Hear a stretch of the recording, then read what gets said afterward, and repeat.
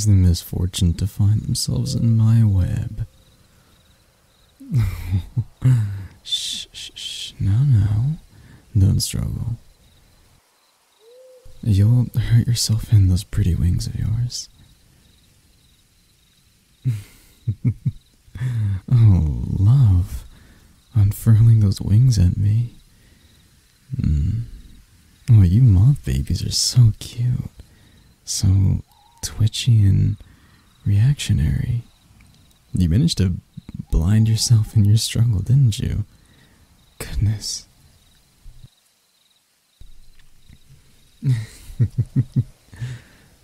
Shh, shh, shh, shh, shh. Yes, I have 8 arms, love.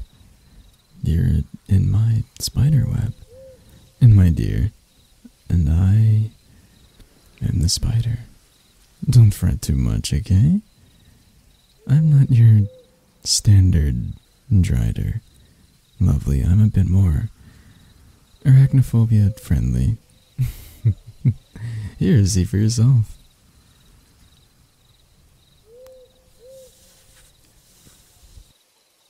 There we are. Oh, oh, that look you're giving me. Fear, intriguing, and a little lust. Remember, wait, you're one of those kind of moths, You zip into my study tonight because of my pretty little light trap, or because you were fascinated by tales of the drider that supposedly drags in moths, butterflies, and other non-apex insects do? Well, heaven knows that. Do I eat them? Do I torture them?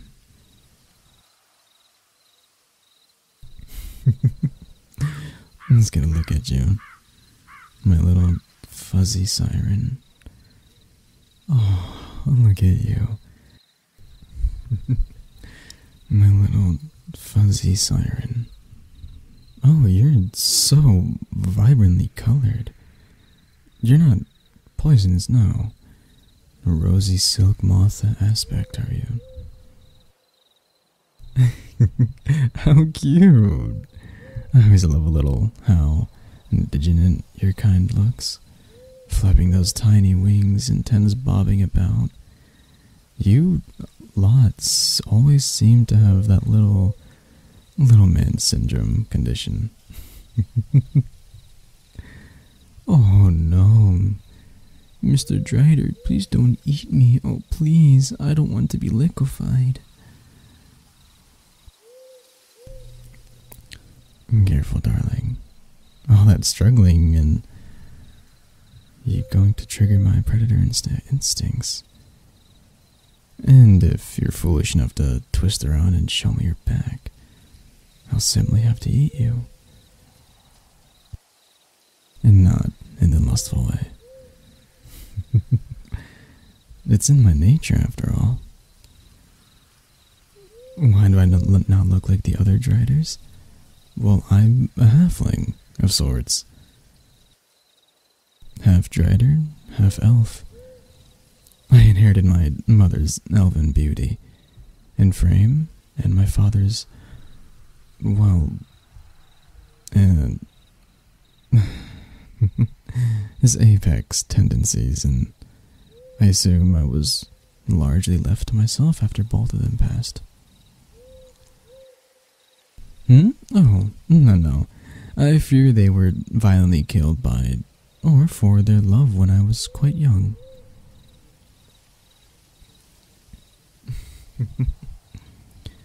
Or did they? You're such a cute one, you know. About to potentially be devoured by a sadistic drider in a dark castle, where no one will ever find you, and you gently apologize for my suffering. You're so... what is it? Oh, sensitive. Wings, yeah? Love, I'll remember that. But for now, let me look. You have a hole in this wing. No wonder you fumbled your way into my web. You're not an idiot, you're just injured. Perhaps a little kinky.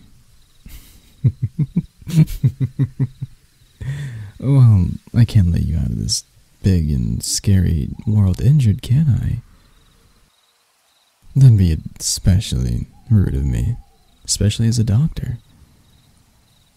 Oh, darling, I've been alive a long, long time. I think Mother might have been a vampire, pish-posh. Who cares? Anytime I try to open myself up to take a look, I get to my ribcage before I think. Ashton, you fool.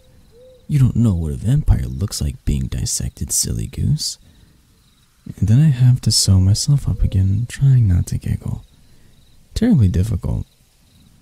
I think I still have my scalpel in here somewhere. Oh, there it is. I should probably do something about that, but you are so much more interesting than my very alien anatomy.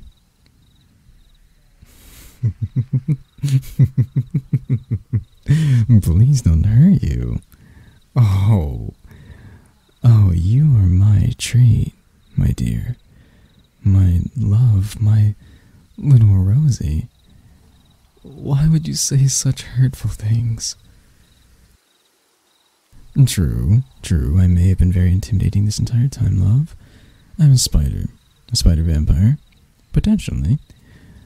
My entire aesthetic is intimidation. There are bigger predators, always, and it is in my interest to appear scary. But with you, well, honestly, it's just fun to see you shake on those little knees locked together. Though, I might do something ungentlemanly. Are you scared or expectant?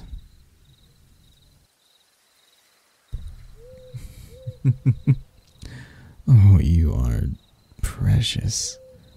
Pink and yellow, puff of fuzz.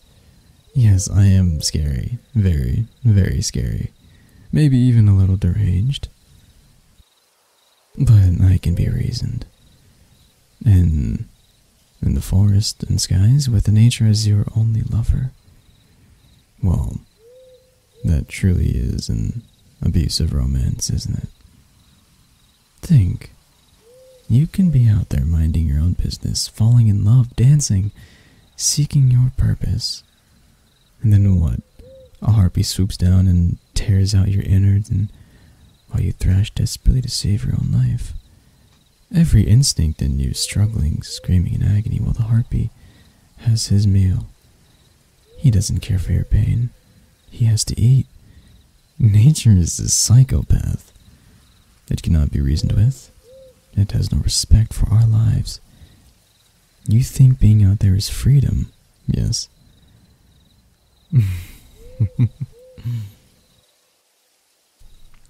You came here because you were curious. You knew you'd either find purpose here or death. And were it death, you wanted to be on your terms. Admit it. It's alright. Be honest with yourself. You don't want to think about all those nasty thoughts in your mind, do you? Why am I here? What is my purpose? What am I meant to do? Questions. No. You want to be happy. Isn't that right? To feel free. That's why you came. You knew I'd free you one way or another. Are you still frightened? Or do you feel safe knowing that I know how to take care of you? Here you go.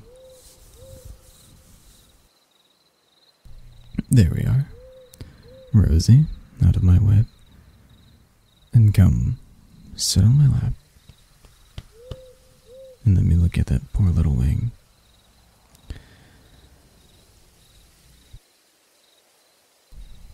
Are you still indignant, my dear?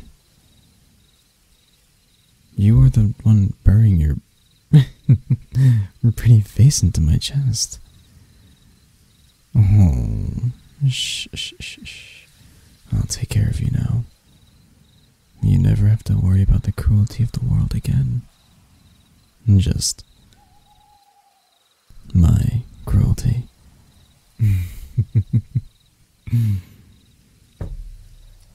So, what do you think? You just get some rest now, okay?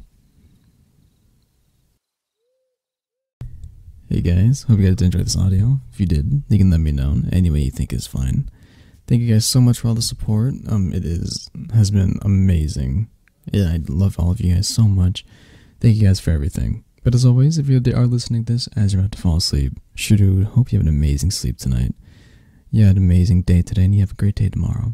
As always, bye-bye, and good night. Sleep well.